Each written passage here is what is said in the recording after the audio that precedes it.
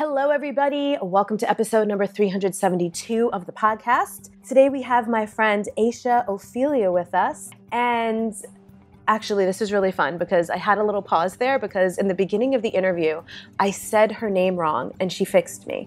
And so I was just having a moment being like, oh my God, did I say it wrong again? But I'm pretty sure I got it right. But when we get into the interview recording, then we'll all figure out if I said it right or not. So anyway, just a real human moment there for you. Ayesha is somebody who I've been connected to on Instagram for so many years. Like, she did my original I Shine, You Shine challenge in 2014. But this year in 2021, 7 years later, we finally got to connect more deeply. We started talking on the phone. She came to Miami. I got to meet her in real life. It was always the best to meet people in real life. I love the way Ayesha expresses and embodies her artistry, her mysticism, her viewpoints on things, and how she shares. This is a person, she's a Scorpio. And one of the things I love about a lot of Scorpios is how they will go into the depths. They will go to the highest highs and the lowest lows and talk about the shadow and talk about the light and everything in between. And that's exactly what we did in this episode today. So I hope you love this. I hope you follow her on Instagram. Her Instagram is one of my favorites to follow. I love watching her stories. Anything we mentioned in the show can be found at untameyourself.com/372. And as always, share this up, listen more than once, use it as a conversation piece with your friends and family or whoever it is that you like to geek out on embodiment or spiritual things or mystical things with, healing and growth-oriented things. And that's it. Let's get into the show. Ayesha, you are here. Wait, hold on. You said my name wrong. The next thing I was going to say was, did I say it right? So please correct me. And we're not even unrecord, like this will be in it because this is part of life, needing to learn how to say people's names right. Okay. So it's not Ayesha. It's not Ayesha. Fix me. Ayesha. Yeah. I got it now. Thank you. I only said it.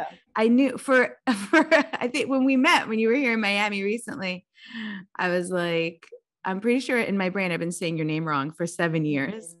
Yeah. And then you corrected it, but I still said the A wrong. Ayesha. Yeah. I got it now.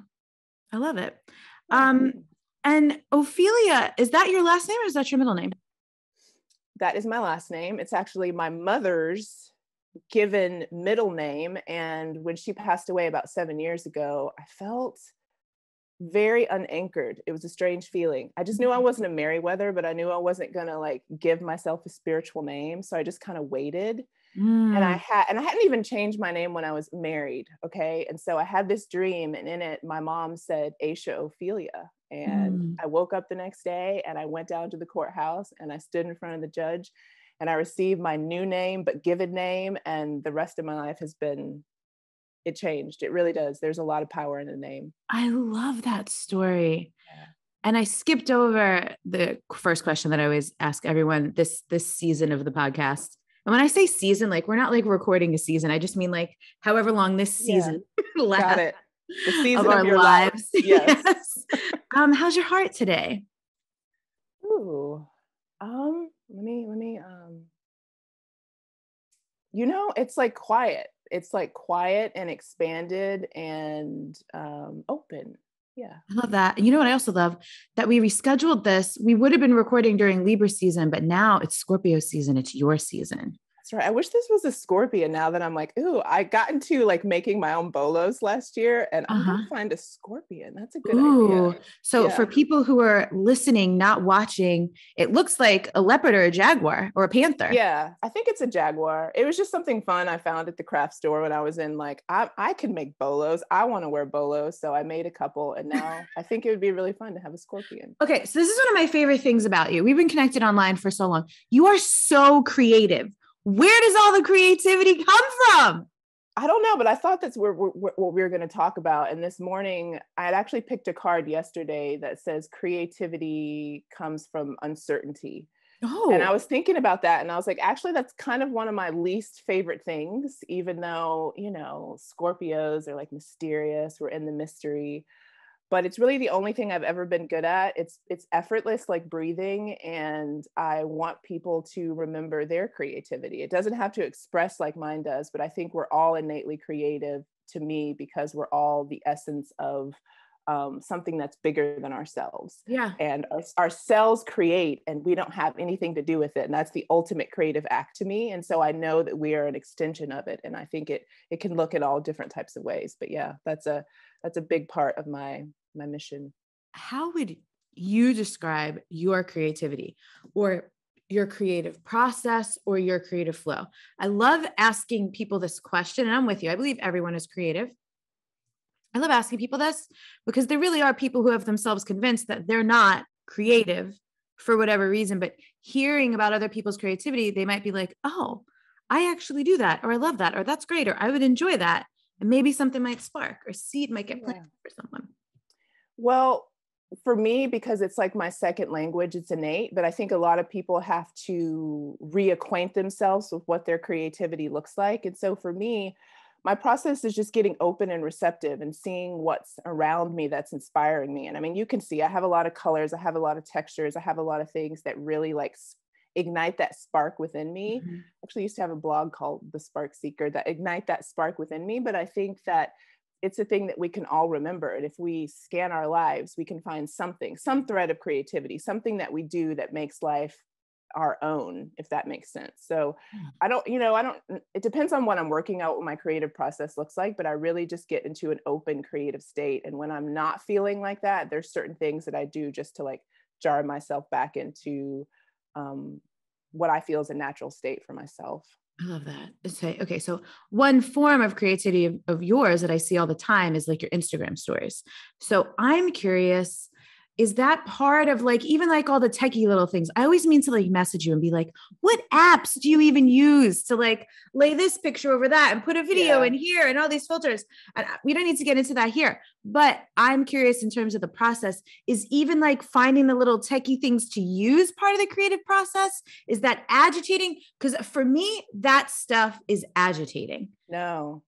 I was thinking about what my new titles are, because every season I get like, I'm a coach, I'm a writer. Those things are just staying the same. But I'm like, you're a curator. So I've always been a curator of a lot of things, which has been, I'm kind of glad that they're a lot digitally now, even though my phone's always I'm always full on my phone. I have to get rid of stuff. But when I was a kid, I collected magazines religiously. I made collages religiously. I just think I had this very like devoted, almost like obsessive personality with certain things. And that has translated over into my creative process online. I just always thought I'd have a network or like a radio station or a broadcast system. And something about Instagram, and especially when they got stories, it was like the perfect creative challenge for me, because I have so much imagery and have a real knack for music. Like it just never leaves my mind. If I've heard a song. So good at that. You're so good at putting the songs on the things. I'm always like, yes. Yeah. I always put my sound on for your stories. Thank you. That's what I really freaking love to hear. So to me, it's like the tension is good. It's not like, if it's overwhelming, I honestly take a break and just to like give a disclaimer, which I hardly ever do. I'm unmarried, I'm single, I don't have kids, I have a lot of time, and I have a lot of like sexual energy. And to me, sexual energy is creative energy. Yeah. So in order to not be a hoe, I create a lot of things. That's the quote that's going on the podcast page this week. Perfect. Yeah. Yeah. So in order to not be a hoe, I create a lot of things. Honestly, probably me too. Yeah, exactly. It's the creative energy. And I really love to channel it into certain things. And, Instagram has become increasingly weird with censorship and things like that. But I still love using it as a means to just like a stream of consciousness and a means to share what's going on with me and see how it resonates with other people. And that's how I've built my whole audience. I've never done a contest or asked for people to come to the page. Honestly, completely poured myself into that and my work over the course of the last 7 years. Well, and that's what's cool. That's shareable. That's magnetic. You're just being yourself. I do enjoy a bit of marketing and things and kind of figuring out what's the word I'm looking for? Non-coercive, non-douchey ways to get people to take some actions. Cause I have that innate, teacher in me. Like, come Yeah. on, y'all, have a realization, have a revelation, do something. You got this, but in your way, not my way. So I love that about you. I was thinking about this morning, probably because you were going to be my interview today. Someone recently called me like a curator. She's like, I love how you curate stuff in your stories. And I'm like, I don't curate things. I'm like, I just share what I like. And she's like, that's curation. Yeah. I was like, oh. I mean, it is in the simplest form. It is. And I mean, I've seen bits and pieces of your house from your stories, and even the way you've curated your books and sort of like they're like color coded, like that's a form of curation. Mine definitely aren't, but it's still a curation. It's a collection. It's things that I love. And it's simple. And somehow there really is like this poetic and appropriate way that things end up going together and flowing into each other. And when you introduce something new, it's like, oh yeah, of course she does that. Because this is also what I love about you, because your creativity is so vast. And I love this because, and I'm one of those people, you probably have this in your stories all the time, of people being like, what book is this? Yeah. By the way, for every once I send that to you, there's 10 times I'm not, because I'm like, I do not need to be bugging this person every day to be like, what are you reading, bitch? But I always want to know what you're reading.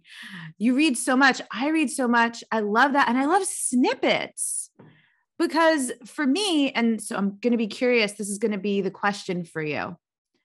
I rarely finish books anymore. Yeah. It's like I'm constantly dancing, picking this one up, putting that one down. And it's like a passage here and there is like all I need to get sent off on some mystical, intellectual, spiritual adventure of the day. Yeah. Realization, whatever. We're the same. The last book I read was The Shamanic Way of the Bee. And I'm actually reading this Anastasia. Have you heard about this series? It's like 9 books written by this. I'm probably going to butcher some of the details, but you'll get the essence of it. It's a series of 9 books written originally in Russian, translated to English, about, it's supposed to be real life, about this woman who lived within this cedar ring. And so it's extremely magical. There's a lot of power within trees and nature. And she just lived in a totally different way and had all these powers and abilities. And whether or not you believe it's real or it's fantasy, it's an escape. It's like, it's spiritual, it's mystical. And I know I'm going to read it all because they're really easy reads. I'm like almost done with the first book and I can't wait to read more. I feel like it's like the feminine version of Dune. I've never seen Dune or read Dune, but I know dudes love Dune. It's supposed to be this like other world and, you know, like these warrior principles, like Star Wars. Probably. I don't know. I didn't really watch that either, but it feels like the feminine version of that so far. Anastasia. Yeah. So someone was asking me this recently. I think it came up in a healing session or an Akashic Records reading. Or maybe it was Q&A, whatever. I'm on 30,000 calls every week of my life. But yeah, fiction, I can read. It was a coaching call. I remember now. Fiction, I can pour through. When I say I don't finish books anymore, I mean like spiritual or self-help or anything like instructional. Yeah. Except Carolyn Mace. I've been binging her stuff lately, but I've been listening more than anything. But the fiction, I really got back into fiction during the pandemic because I was like, I need stories. Yeah. I don't want to be like watching Netflix all the time. I'm not knocking TV. I love TV, but I was like, I need my brain engaged. I felt like my attention span waning in a way that I wasn't okay with. So I'm like, but I need something like beautiful, like gripping, compelling, not just something that's designed to like make you want to like turn the pages because drama. Yeah. So I love that. I will check out that series. Thank you. So what happens for you when you read? Well, speaking of storytelling, I think that's an important little tangent we can go on for a minute, because when I was thinking about the things that really would create the new earth, it's like community, and it's really simple, and we can like, that's really locking in more for me what that means. Secondly, it's storytelling, because I think we've all had the finger pointed at us and told this is what you're supposed to do and this is how you do it. But from the beginning of time, the way that we learned was actually through storytelling, obviously experience too, but storytelling, myth, and creativity and community, like that, I think is revolutionary, and it's way more simple than we think. And there's a term that is an African term, and it's called griot. And my dad was like, "You're the griot of the family." And I love words. I love finding out what new words mean. And that word is the storyteller, the one who carries the stories, the one who has all the family photos.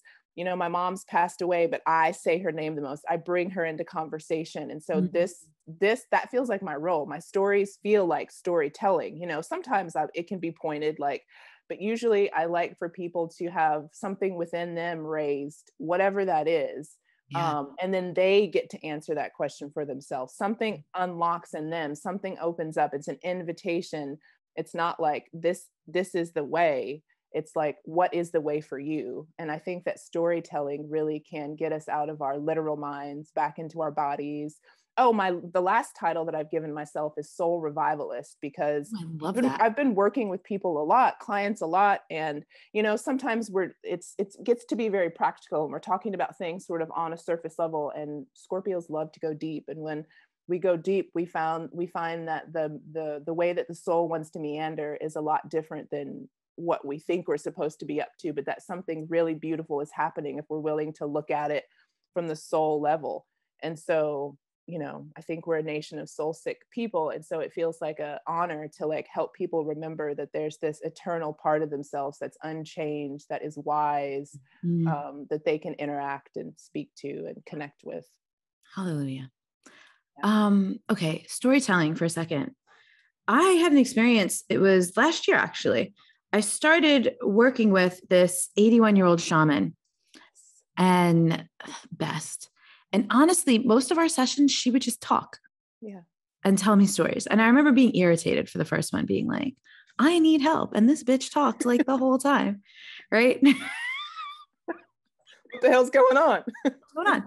But then I went to sleep that night and I had dreams. And then I was like thinking, like, there were things in her stories that like stuck with me that were like bothersome, but like bothersome in a good way, in ways that I needed to be bothered so I can have realizations, or so I could just be like, why is this bothering me so much? And then be like, oh.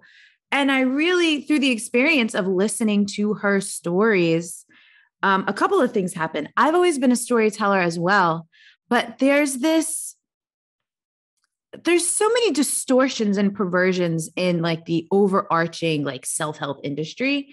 And I think one of the things that gets so weird for people is the murky, weird, funky ways that people create narratives around being self-centered, right? Or sharing your own experience, as if your own lived experience is only valuable for certain people, or, you know, whatever. And what felt so validating about working with Maria Elena and listening to her stories and realizing how I was like, I can't help myself. I always share personal experiences, not from a place of being like, if I could do it, you could do it, because we're all so different, but exactly what you said, to be like, I'm going to tell you a story and I want you to listen, not even for the details of my story, but for whatever jumps out at you and goes, hi, I'm the detail you needed, or I'm the spark, or I'm the whatever. And I love that you shared that as well. And I hope people here listening, I even remember years ago, someone saying, you know, if someone is writing and you just keep seeing the word I, you shouldn't be listening to them. And I'm like, okay, like, why are we out here trying to create and live these rich, impactful, meaningful lives? Yeah. If we're not going to friggin' tell people what's happening. It's true. As a person who writes a lot, I use we a lot. And not because there isn't an I, but it's like, I know when I need to say I, and I know when it's the collective we, because, you know, we have all been so pitted against each other. And I feel like I chose exactly who I was going to be in this lifetime, so I could not have to hear a lot of the bullshit. You know what I mean? It's like, are you going to listen to Black women, or are you going to try to censor me right now? And so I think talking about privilege, I kind of don't believe in it. And I know that's not appealing to a lot of people. It's not that it's not a real thing. It's that I've decided, and my ancestors are all on board for this. We fought for you to be able to have a different kind of life. Do you want to live that, or do you want to live by the old rules? And so when I started telling myself a new story, saying some of those mantras felt extremely disempowering. And I was like, I can't have anything to do with that. And if we're supposed to be a species who evolves out of some of our lower qualities, if you will, then can I model that? And especially, can I use my privilege? Because we all have different, when I think about nature, I think like, if we're saying that certain things have privilege, right? And an elephant has a different privilege than a mouse. We can't really compare those two. And so coming in as the person you are, we have different privilege based on societal things. You know, I'm tall, that could be a different privilege. And so I really just want to use all of the beautiful things that I am to bring about something new, a new conversation about what it means to be a woman, about what it means to be a woman of color, about if I need your power in order to move around in this world, or if I don't, you know, and or if I choose not to, you know, whatever it is. There's a lot of societal things that, as we know now, we do not want to ascribe to any longer, and we want to move into something different. So if I can model that. Yeah, I appreciate that. Something I've been thinking about since you were here, I remember we were in the ocean, and for whatever reason, I used the word marginalized, and you were like, yeah, I don't subscribe to that. And I loved hearing your perspective on that. Because recently I saw a woman, Black woman, she's a business coach, and her whole branding and marketing since last year now revolves around marginalized entrepreneurs. Mm-hmm. And I was just hearing you share how you're like, yeah, I'm not taking that label on for myself anymore. Would you mind sharing your perspective on that? And again, I like what you said. Listen, it might not resonate for some people, and we're not out here being like, you have to think this way. Like, if there's two people that I'm certain are not out here like, you need to think like us, it's me and you. Yeah, I like that. Yeah, I mean, you can keep on the chains of any of those things for as long as you want, and there's going to be a lot of business around it. There's going to be there was a quote that I said last year, and it was that there's a lot of institutions and people that want to sell you on your collective neediness, and I'm not one of them. So I'm not one that's going to continue to ascribe to something that makes me lower and need something outside of myself. Just spiritually, that doesn't make sense for me. And I know that there's a lot of other people that are moving in that way and have seen like, okay, yes, we live in a society that pushes these people to the front, but the society is sick. Like, I don't want to ascribe to it. So I'm not going to, and for a while, these were ideas I've considered because everyone's considering them in the ethos. And I'm like, okay, what does that look like? What does it look like for certain people to realize that, oh my gosh, this person's had a different story moving through this system than I have. I think all these things are great, but if we hold on to them too much, especially something that's disempowering,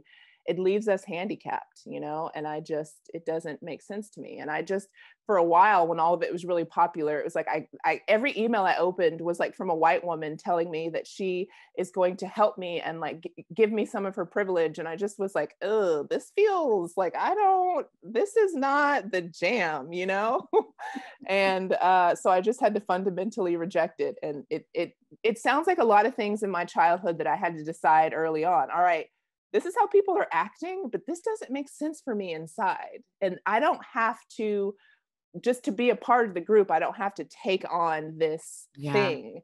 And it doesn't mean that I don't experience people who still have this malware installed. They do, but I've uninstalled mine pretty much. And I fucking feel free. And I think we all should feel that way. And we should all move as such and see the ways in which our life changes, you know? Yeah, thank you. I appreciate that. Yeah. I want to come back to community.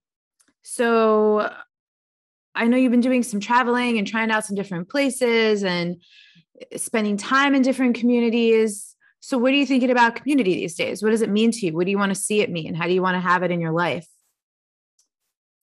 What it means for me now is, so I was talking to a friend the other day, and she told me that she knew she won when she was sick at home. She lived alone, and that just by one simple text, her neighbors came over and like the next 3 meals were taken care of for her. Mm-hmm. That's the kind of community care that I think creates the new world. I think a lot of the symptoms that women have, so for instance, like postpartum, like a lot of things affect us because we're so disjointed. We're in our little house. I'm taking care of me. You're taking care of you. Maybe I know you a little bit. You don't have to become best friends with all your neighbors, but I do think that it's this care of one another that removes our need for all of the trickle down care that's not really even care that we get from a lot of the governmental structures around us. And so for me, it's as simple as that. But I've been dipping my toe in and out of community a long time, really trying to figure out, okay, how does this look? Been so many downfalls of community. We've seen a lot of like misuse of power, and maybe my idea of community is where we all come together, we get to keep who we are intact. There may be a thread of commonality through us, but we're not little clones of each other. We're not necessarily in wearing all the same color and ascribing to all the same 10 beliefs, but we are diverse, unique people who have found a way and found a common thread with which to exist through. And I think these little pods of protection are going to be what move us into this new earth that all of the spiritual community is talking about. I think that we have to go through the eye of the storm and look at ourselves in a certain way. But really what's been like the lifeblood for me is connections with other people and how we move within the human family and not just our family of origin. And that's been really beautiful to see and witness, that there has been this renaissance of really simple ways that we can look after each other, and it can just be like, I lifted my head up from my phone and I saw that there was a beautiful woman in front of me and I gave her a smile, or a man, or whatever. I think it's actually these little simple things that add up that really create a massive shift. This is something I'm loving about being in Miami. Like the neighborhood I moved into feels like a neighborhood. Like I grew up on Staten Island, which is a borough of New York City, for anyone that's not familiar with Staten Island. And you knew your neighbors, we talked to other people, like we brought food over or whatever, you invited people, or like my bus stop was at the end of the street and we knew practically everyone along the street. It was one block, but you knew practically every single person. Exactly. So if you were going to get in trouble, someone's mom, another mom could see you and go back and tell your mom. So your mom didn't even have to be hypervigilant. They could be like, I saw your daughter with, whatever. Like that's annoying, but it's also family, right? This isn't funny. So we had a skylight window on my house when I was little, and my brother and I loved throwing shit out this window. But it was on like the roof, So like our neighbor across the street, to this day, I don't even know what his real name was. His nickname was Buddy. We always called him Buddy. And they were much older. They were like old enough to be our grandparents. And, and my mom comes upstairs. She's like, what are you guys doing? We're like, how did you know? She's like, Buddy came and told me because he saw you guys. He didn't want you to fall out the window. Exactly. So like, that's it. But like, that's care. That's being like, and that people would care enough to do that. Right. Because that was something that was so alarming to me about living in California, I have to say. Just even the last place I lived in LA was in Marina Del Rey. And I specifically moved back into an apartment building because I wanted to have like neighbors and have like a community feel, but no one talked. Like people would go out of their way not to talk to you, even if you're like standing in the elevator with them. I became like a snake charmer person. I'd be like weaving around, like trying to like bend, like make eye contact. Like I'm going to make you look at me, dog. Like, even if you don't say anything. But here, literally like the minute I moved into this building, people were helping me with shit, saw me like trying to carry too much, like just participating. I love that.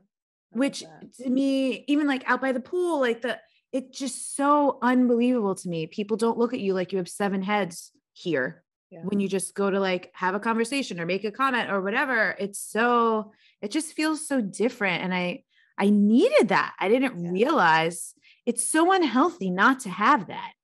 I think everyone in LA really needs it too. I mean, it makes sense to me, like Hollywood, like everyone's really cool, but I think underneath that, actually people really do want to connect. I think it's like very innate in us to want to do that. I really feel like, so another nature example that I've really been digging recently is that, all of the trees appear to be separate, but underneath there's this like mycelium and it carries information. And so if there's a tree over here that needs something in the community of trees, they speak to each other and they send resources over.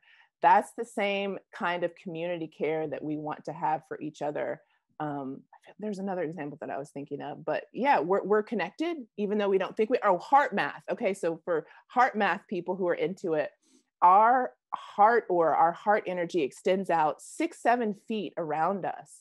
and it gives invisible information to people. It can, it can transmit as much as a smile does. There can be a person that walks in the room and they have such a warmth about them.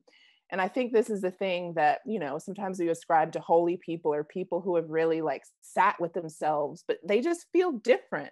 Like when you look in their eyes, there's a different feeling.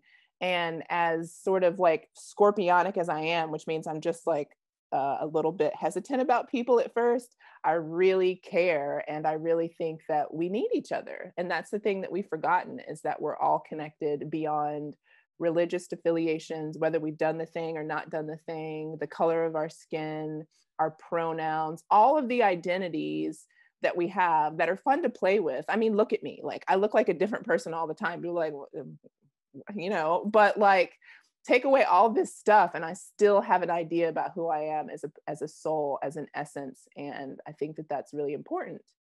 Yeah, I'm with you. Quick break in the show, everybody, to let you know that applications are open for my 2022 Embodiment Specialist training. I am so excited about this training. It is like 7 or 8 years in the making. It is expanded beyond what was Wild Soul Movement teacher training since 2016. And this is really for anybody who feels the pull to graduate from doing basic level self-help, personal development, and spiritual work, and truly embody self-love, healing, and wholeness, so they can live soulful and soul-centered lives that contribute to collective healing and liberation, as well as people who are wanting to really integrate the light and the dark, who place a high value on kindness, generosity, integrity, humility, and reverence, who know that while we receive all kinds of gifts and talents and genius, we are the instruments, not the players. This is for people who want to prioritize embodying their divine nature in order to serve the human experience, as well for those who would like to incorporate embodiment work into their professional lives in some way, shape, or form, or just deepen their own practice. So if you want to learn more about the training, which starts in February 2022, head to untameyourself.com/specialist.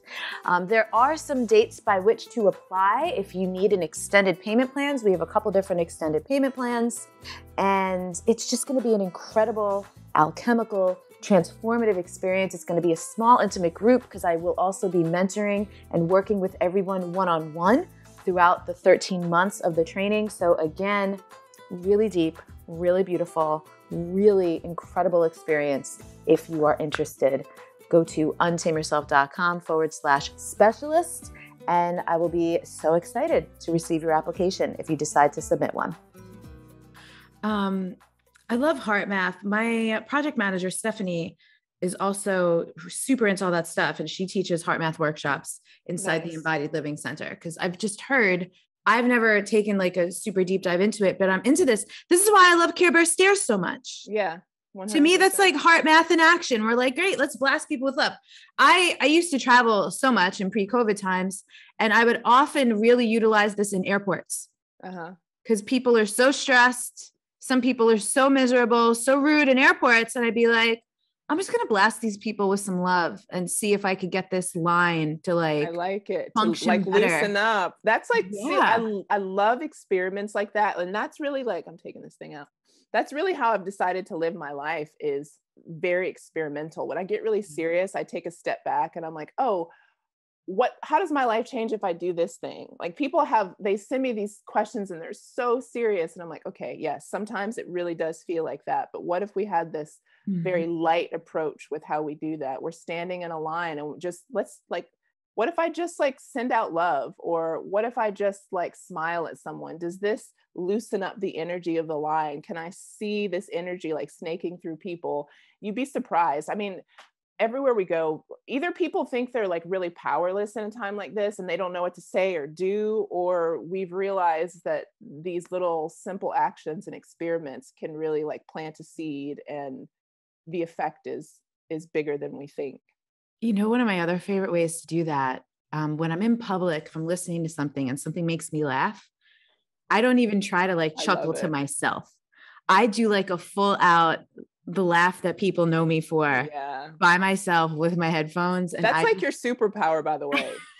It's so infectious and it's so freaking real, and we need to laugh more too. we need to laugh more. So Yeah. I just do that wherever I like. Coffee shops are my favorite. I'll erupt a whole, and it's like everyone is turns, but then like you said, it's contagious. They can't help themselves. And I'm like, you don't even know what I'm laughing at. But also that so many people would suppress their, like, they'd probably like cover their mouth or look down or like try not to bother others. And I just erupt. That's another one of my favorite ways to like just sprinkle a little bit of joy in the world if I can. Yeah. My favorite people are children and whores, and children always laugh, and dogs. And like children, they always laugh, and whores don't give a what. And, you know, dogs are just honest. I just like honest interactions and people more than anything, you know, all of this, like, it's gotten to a point. We just have to break through that and find ourselves and be real. And Yeah. And I think, like, to go back to like the thing you said about LA, it's it's more diverse now, like industrial, like many different, many, whatever that sentence was. I think you all know what I mean. There's more industries in LA now than just entertainment, but there's still that like overarching like veneer about it. And of course, I think of everything in a bell curve. The majority of the energy in LA is this way. Of course, there's anomalies and outliers, but it's almost like people feel like they have to be a certain way or carry themselves like so, and they can't care too much. There's a woman, oh man, her name on Instagram is Rainbow Salt. I think I sent you one of her things the other day. I love her stuff because her stuff is basically always like, slam your heart into everything. Yeah. Just I love do that. it. Just love, just whatever. And I'm like, yes, this is me. I've had my heart broken so much because I refuse to not love.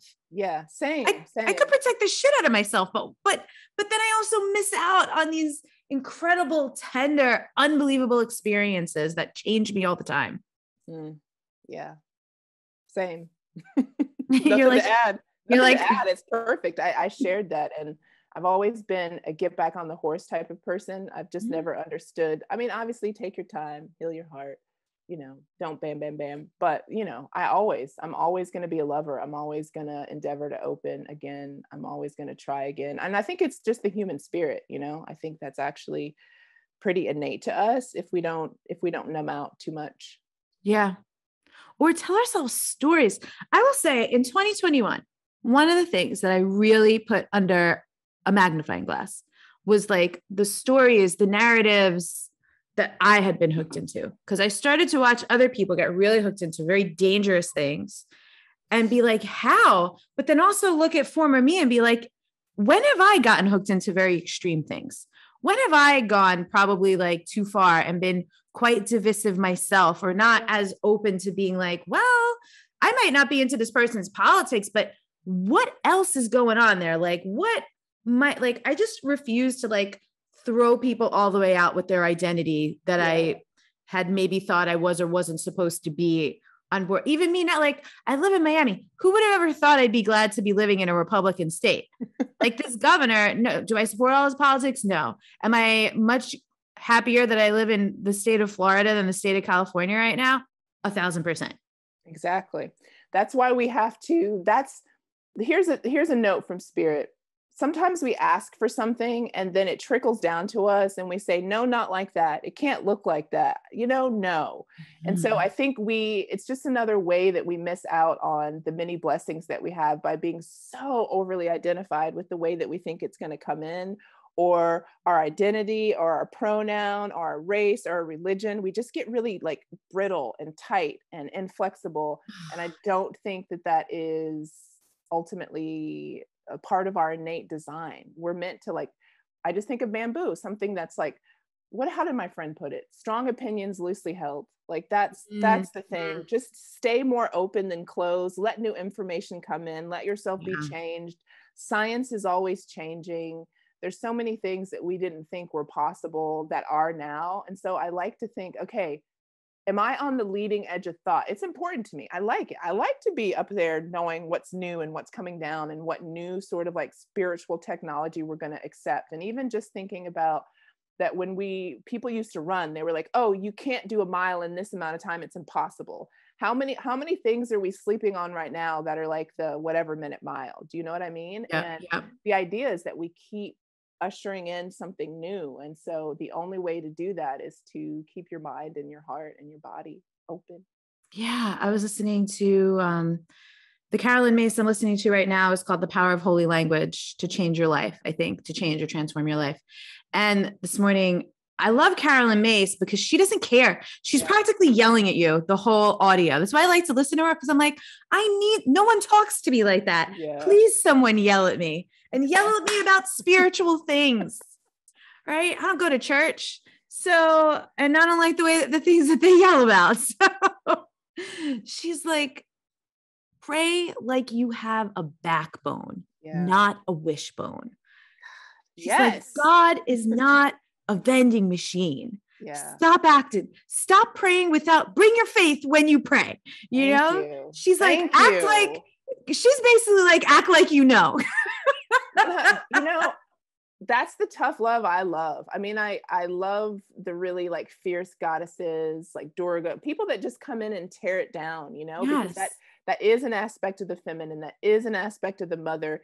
And then afterwards, you know, this gentle energy comes in, scoops you back up, make sure that you're okay.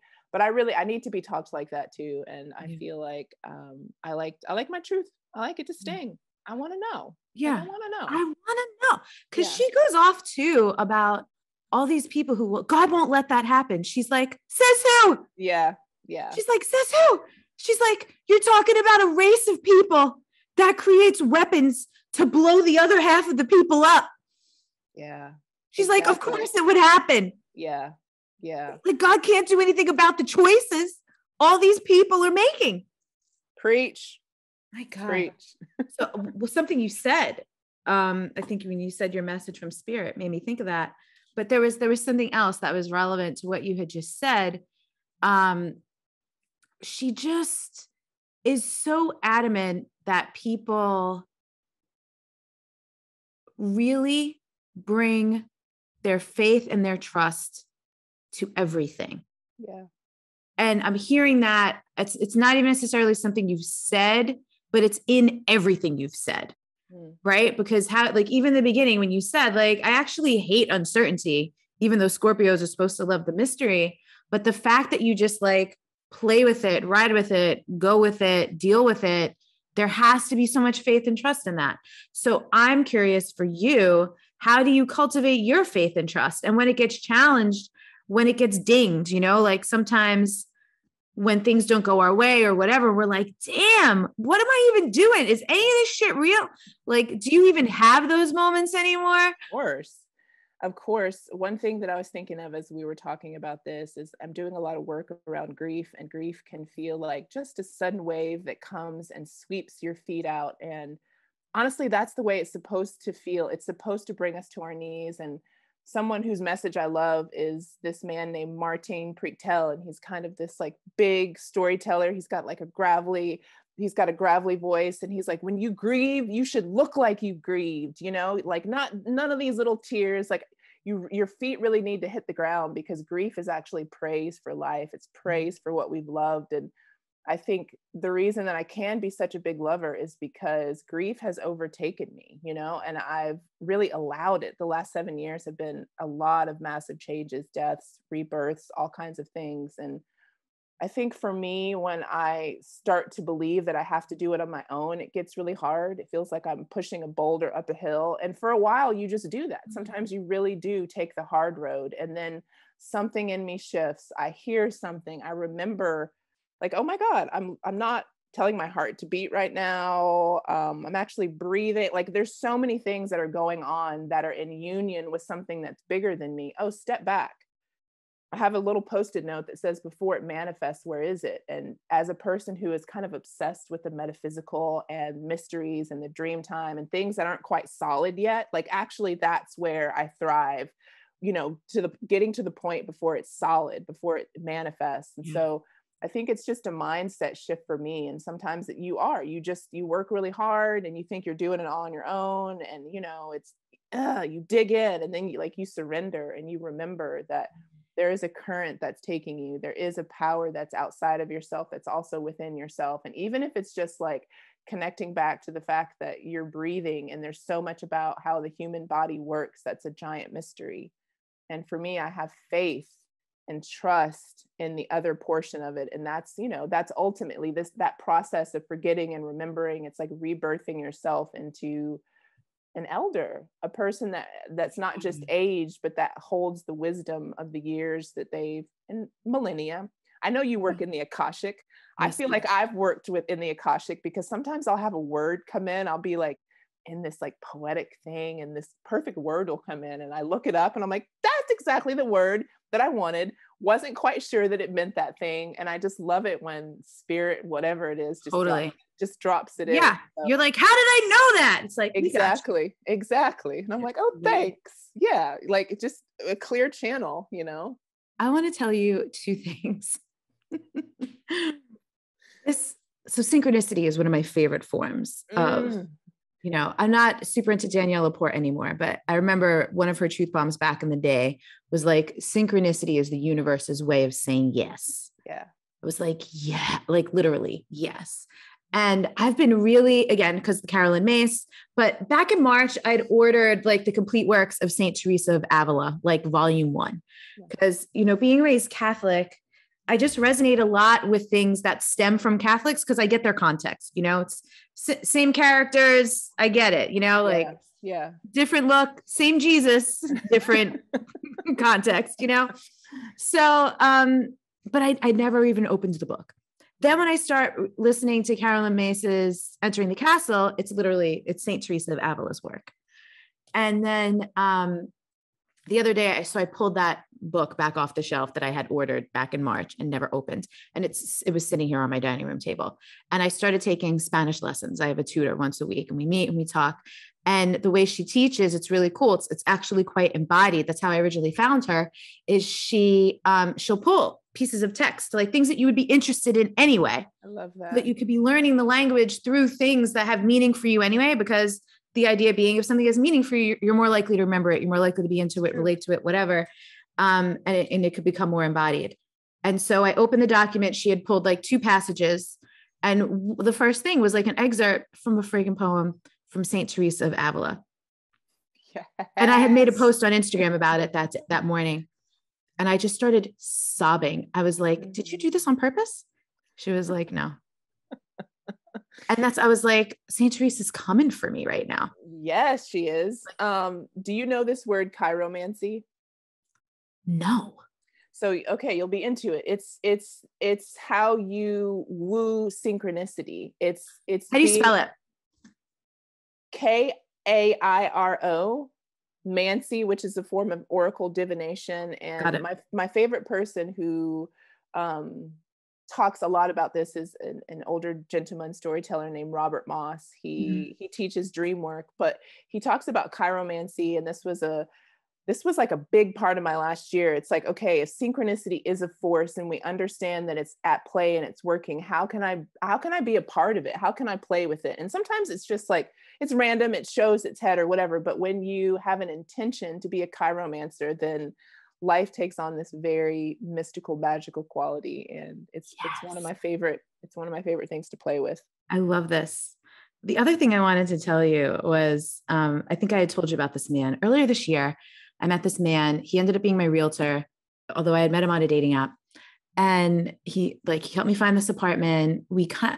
We went on some dates. Like there was a vibe. I wasn't sure where it was going to go, but I had been so isolated in the pandemic. There were just like all these things and all these synchronicities and like these things we had in common. And like the connection was very intense.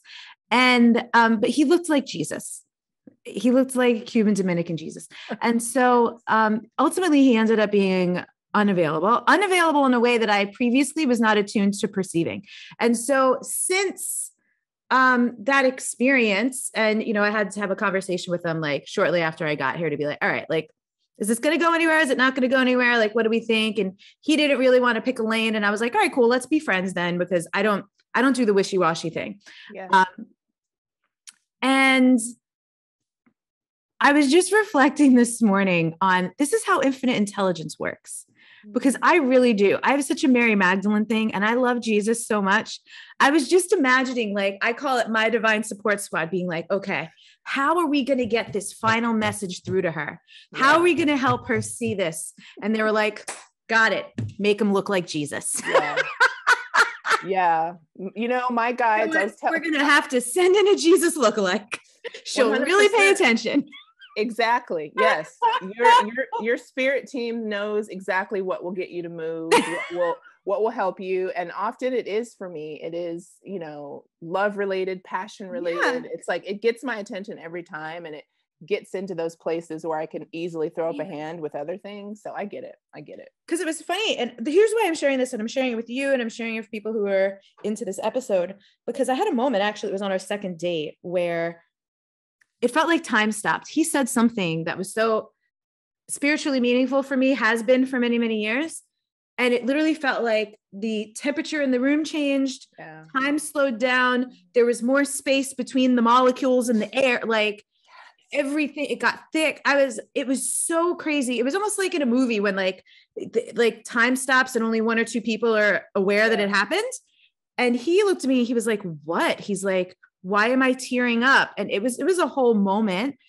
And for me, I just didn't have the ability in that moment to be like, this could be non-romantic. Yeah. Of course, I was like, this is a soulmate. This is my husband, like Venus and Leo. It's a rough life. But now in retrospect, I'm like, oh my God, no, but he did actually really come to prepare me for a bigger, greater love by revealing something that I hadn't dealt with and something that I wasn't looking at, and being exactly how he would, like, I've gone into my records about this. And I'm like, oh, I got it. Like there was a contract, not the contract I wanted. Yeah. Yeah. You know, when we're in right relationship with love, I feel like, you know, and whether we get there in this lifetime or not, it doesn't matter. But to me, we've taken on this contractual thing with love. It gets so weird. We'll meet friends that we've known for 2 seconds. Oh my God, I love her. We're already using the word about this connection that we feel. But when it comes to anything romantic, we start to act really weird. Like, okay, this is what this means if I do this. And I'm like, I'm a fucking lover. It's what I do. If this scares you, back away, because it is what I do, but it doesn't, you know, it's not a contractually binding thing, you know, and in the past, I probably would have believed that it is, but I've just really realized that we've got a weird relationship with love and contracts. And, you know, we use the word a lot, but what does it really mean? What does it mean to say, I love you? Does it, what, you know, this is what I like about learning another language. There's so many terms of endearment in Spanish. Yes. There's so many different ways to say love. And okay, try some on me. Come on. Well, amor, which is love, right? But then there's words like cariño, querida. They're slipping out of my mind because it was on the spot, but there's just things that you just know, or you say to someone like te adoro, like I adore you. Yeah. You know, and I've taken that, like I've started to try to use different words to describe, oh, I adore him. I adore her. Like, how can we just describe, because that love, and then that word gets like, sanitized or, you know, and it feels like it doesn't mean anything, but it means a million things. I like that. Mm-hmm. There's a word, my abuelita, since I was tiny, has been calling me, negrita de mi corazón. And that term, which now, if you hear anything like with those letters, you're like, oh shit, is that racist? Like, are you not supposed to say that? And I'm sure some people would argue one thing or another. Actually met neighbors who have a black dog and it's named Negrita. Yeah. But again, it's that term of endearment from certain cultures. And I was like, oh, what's the dog's name? And they kind of like winced to tell me, because it was like, they probably named their dog long before. It's an old dog. We were in this like uber PC time, you know? And again, like different people might have different levels of tolerance for times changing or not, or whatever. But I remember being a little kid and being like, is she calling me a little black girl? Should she say that? Is that okay? Yeah. But that's not what it meant. Exactly. Yeah. Yeah. We have a narrow context of, and also we think we're the only ones. And there's a lot of other people. That's why, like, throw out your dream dictionary, throw out any one size fits all thing. It just isn't a thing, you know? And obviously you can choose if you're going to become offended by something, or you can stay open and be curious about what it means in someone else's culture. And that works a lot better for me, is like intent versus, like, you know, how we may have been indoctrinated. Like, that's a word that's coming up for people a lot, because we have been so indoctrinated, and it's like finding yourself within that, you know. It's a really important time to really find yourself in that. Yeah. And you mentioned intent, and, you know, there's this popular saying, and we've talked about it a lot on the podcast, the relationship between intent and impact. And there are some people who want to be like, intent doesn't matter, it's all about impact. And it's like, no, of course, intent always matters. Yeah. It has to matter. And then we need to also understand the impact, but we need to understand that the impact is going to be different on different people for different reasons. Exactly. How in the world could I ever create a sentence that's going to impact every person the same way? I literally would not have anything to say. And so I've long just been like, you know what? Claim your trigger. It is literally a point of power that you can reclaim. And if I'm standing in front of you, that's why I put, you know, as Scorpio seasons ramped up, and just as I've like gotten to this, my mom was always naked. This is going to be about being naked and about being comfortable in your body. So I've just gotten to a point where I was like, man, I spent so many years self-loathing and literally not having the ability to see what a great form I was in until many years removed. So I'm like, all right, I'm obviously projecting on myself right now. I'm not seeing my true beauty. I'm going to actually just act like, I'm just going to feel like I would looking back, and I'm going to do that. And so I've been just sharing a lot of things that are saucy, and I love it. And I put something up that was like, you know, my sensuality is here as a mirror for you, because I know what my intent is, and it's pure. Actually, it's just a pure exploration of who I am as a sensual woman. And whatever you place on that, so you could see it, it could bring up feelings within you. Those are yours. Like, I'm just a mirror. You own it. You know, whatever you're feeling, it's yours. And so I've really tried to live my life in that same, I just don't shoot the messenger. Sometimes I'll share something from someone and they'll be like, do you know that this person is horrible? I can't believe you've done that.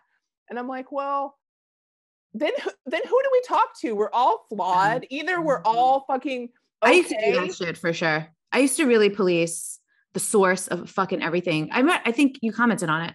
I made a post about this a couple of weeks ago. I'm like, listen, y'all, I'm sorry that I didn't trust you all to figure out if someone was a piece of shit or not, basically.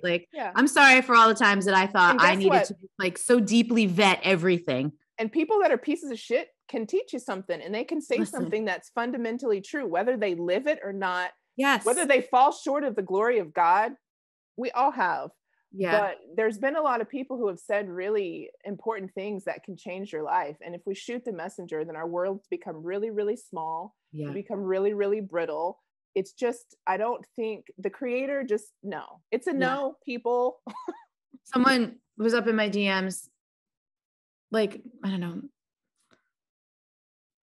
just because I'm not vaccinated, some people want to call me like anti-vax. I'm like, I'm really not. Like, I don't care what other people do. I believe in other vaccines. Like, this COVID one is kind of shady. There's like more and more stuff coming out that's really making me really glad that I've made the choice I've made, but I'm not going to begrudge anyone their other thing. And I'm not out here trying to convince people not to get it. Like, that's just not my way, not my jam.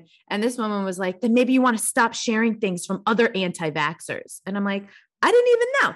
Like, and I can't. And I realized like literally how exhausting that was for all the years that I did that, like overly vetting and whatever, and like all this stuff. And cause we just don't know, we don't know. And we don't know who someone's going to be like next week. And I can't, like, I've deleted a whole bunch of podcasts from people who came out and turned out to be like really shitty. And that feels good to me in retrospect to be like, because I don't want people to like go, if I know, I'm not gonna be like, yeah, listen. And I'm not going to like edit the show to be like, hey, by the way, like even earlier when I was like, yeah, I'm not super into Danielle Laporte anymore, but you know, if you love Danielle Laporte, you love Danielle Laporte, do your thing. But I just say those things. I like make my little asterisk notes. There's no perfect way, but I'm with you. I stopped shooting messengers this year. Good. I think anti carries the seed of the thing that you are against. Mm-hmm. So even before this, it never really worked for me. It's like, as I've learned certain spiritual principles, it really and like, for better or for worse, Kanye West has made an impression on this human because of his, like, I saw this clip of him where he's like, I no longer use the word try. It's either you do or you don't. I'm not going to try to pick up the pencil. I mean, unless there's mobility issues, whatever, you get it. But there's a lot of words like that I really don't work for me anymore. And anti is one of them. And it's also just a clever marketing. It's just I know where a person's at based on what they're coming at me with, whether it's well thought out. I will entertain all creative inquiries, but if you just come up with if you're just spewing the rhetoric that they're telling you to spew, I just can't. It's like, we can't even have a conversation anymore because you've reduced me to an idea. I'm not a human. I haven't had a story. There's not anything I can say to you. And so when people come at me with anti, there's two things I think. And it's like, I'm too smart to be anti anything. I'm going to be pro whatever I'm for. And secondly, where did this clever label that we can just slap on everything come from, you know? Yeah, that this year, more than any other year of my own life, personally, I've just seen how dangerous that is and how people really devolve, it seems, around that. Like, there's been a lot of really surprising people in my life who I've been shocked to see how they have behaved, how they've treated me, how they've responded to certain things. Yeah. Like, people who really know me without even like having a conversation with me about something. And I'm like, for real? Like, you're not even going to ask, like, you're just going to decide. So interesting. But you know, I think that's also God. That's also divine orchestration being like, hey, you thought this person probably needed to be in your life or it'd be closer. And guess what? We're going to just move them away because it's not super aligned anymore. Yeah. I've experienced that. That's hurtful when it's like, I'm like, I've sat on your couch. Like, you know, my dad's name. Come on, let's have a conversation. Yeah, totally. Fascinating. Anything I haven't asked you yet that you're like, I want to talk about that? Or is there any loops we leave anything open that you feel like you want to close? I can't think of anything. This is I love a great winding conversation. I was writing things down. Let me just make sure I asked you everything that I was writing down as you were saying it. Oh, okay. Yeah. Let's end on this. All right. New Earth. This is one of these things that I'm like, I don't love the way some people use it, because I feel like some people are just using this concept to create more like spiritual superiority and like condescension. And it just is more separation too. But I get it. Like, we need new shit. Like, this is not working. Or rather, I think you kind of alluded to this earlier. It's working exactly the way it was designed to, but this is not what a lot of us want.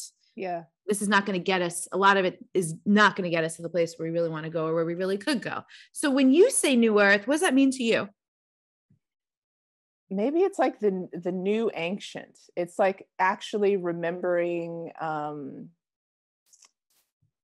you know, what does it mean? I think it's way simpler. And I think that it has become, and it's funny because I did, like, when all this started, I did an online symposium, and it was called the New Earth Symposium. And it was just a bunch of people who were creatively thinking about what can bridge us in between the old way of doing things. And there was a lot of things that I subscribed to. I'm like, oh, this is completely normal. And then when I thought about it, I'm like, this is not life-giving. Actually, when I think about what I need to be a sovereign, upright, creative, you know, connected individual, a lot of the things had to be stripped away. And I've been in this process for a while because I've always just been kind of a different thinker. Like, I would hold back. I wasn't bandwagony. There were things that I loved, but I loved to dip my toe in all of them. And like, you know, I used to be so into Abraham, and it's not my favorite thing anymore, you know?